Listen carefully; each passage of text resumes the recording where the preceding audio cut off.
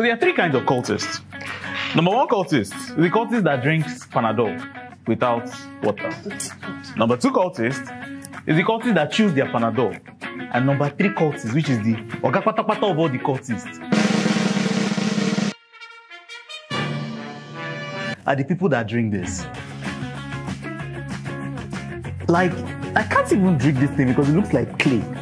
How do you drink this? Some people say, it cleans my body. It feels like I'm going to stain my inside with this because many of you do not even know what it's made of. Many of you even go as far as adding, the normal drugs you take to this. We not apply causes for ourselves. There are a lot of people lying in the hospitals with some form of kidney failure or the other, and many of those cases are related to this.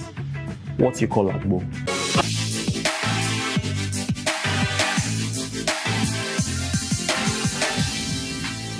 I'm very careful when you tell me one drug cures my stomach problems, back problems, headache, body pain, penis that cannot stand erect. You are a liar. One particular drug, and you didn't ask questions. What was that? How can you take this, like this, when you not be witch, you're not a cultist, you're not a criminal? I would like to be a terrorist. Some even go as far as adding engine oil to the Agbo that you drink. Yeah, don't do that. Yeah, hear what I'm saying? No. When you're not a Dangote truck, let me even take it up a notch. Some people go as far as taking prescribed drugs from the pharmacy with this at the same time. This is not what a man do. It can't be possible. Are you a sockaway? Are you a toilet? Emeka, what are you cleansing? Come off that. Look, I get it. Things are expensive. Inflation is as high as 22% in Nigeria. Many of us don't even have health insurance. And so going to a doctor or to, a health clinic is completely out of the picture. Call me Dr. Micah. And that's the reason many people go for this. But let's also look at it. Why would you, in the process of trying to get yourself feel better, take something that will likely harm you in the future? Think about it. It's penny wise, pound foolish. There are many people in the hospital who are lying down with different stages of kidney failures simply because of this. Because you're basically taking a product that you don't know how it was prepared, you don't know the ingredients behind it, you don't even know whether it's the eye of a tilapia or the spit of a snail that is inside here. You have no idea because they tell you it cures your stomach ulcer, it destroys your bile, it makes your penis stand erect. I want to harvest you. It cures headache, it cures back pain. One drug, and you're drinking it. See, look, let's talk. If I came to your house and gave you one tablet and I told you this tablet can treat 12 different illnesses, would you take it? Let us not come to you. The answer is most likely no. But you believe these guys that will most likely end your kidneys simply because my grandfather has been taking it since he was alive and nothing happened to him. You are a foolish man. Anecdotal evidence, Nigerians. Africans, wake up from anecdotal evidence. There are a lot of people it's killing that you're just not aware of. I'm not against traditional medicine, no.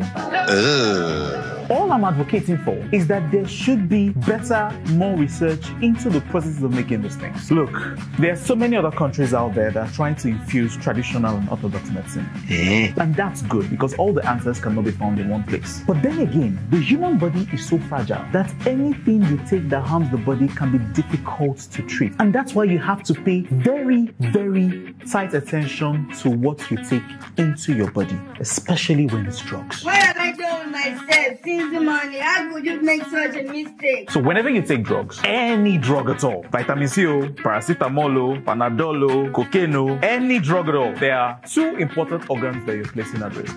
Number one is the liver. Ngbongbo, big, somewhere here. Its job, break down these drugs from either a form that is more powerful than what you're taking or a form that is less powerful. That's his job.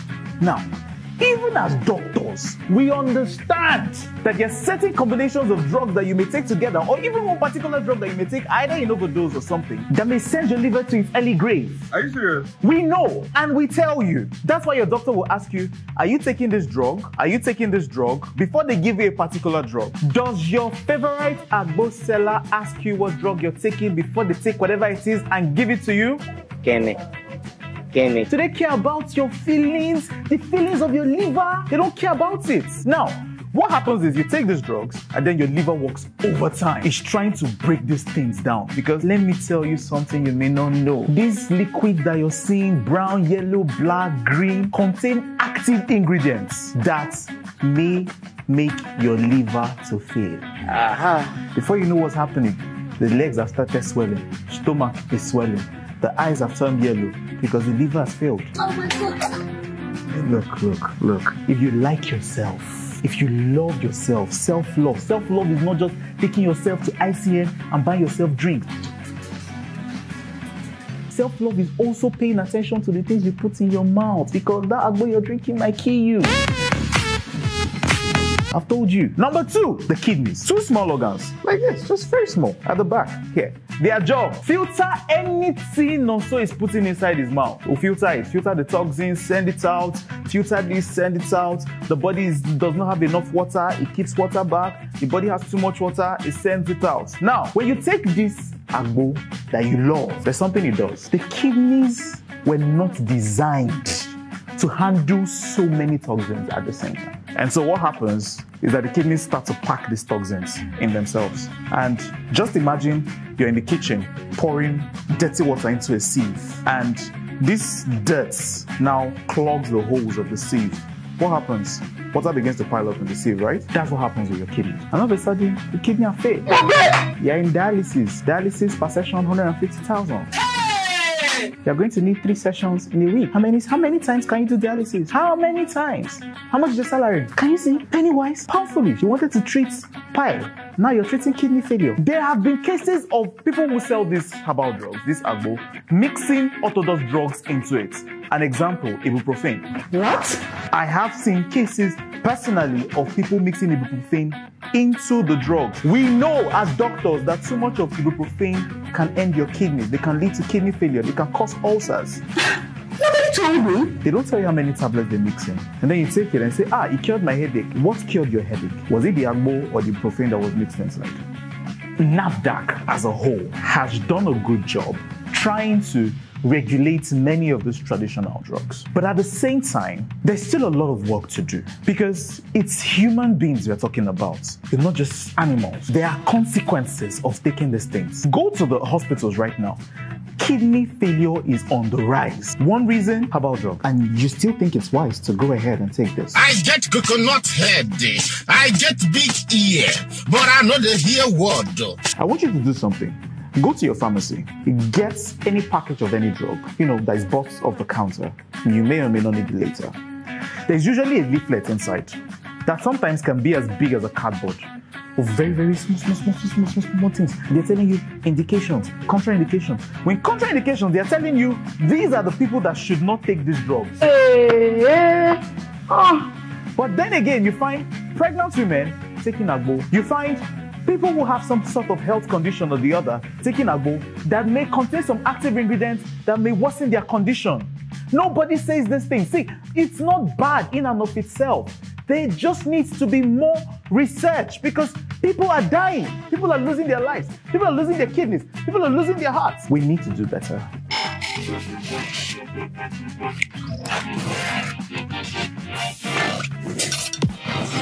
So this time we came to one of the popular sellers of agbo around Anthony, somewhere in Lagos.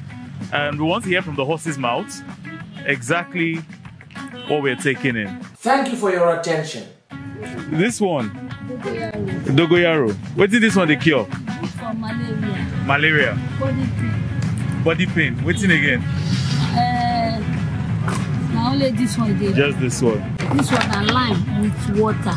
Okay. Anybody get kidney oyibo arrow, to ba tire baba warm. They get warm. Or to ba for meat. We'll give this one. We'll give this one. Okay. Slime and water. This one, Uncle.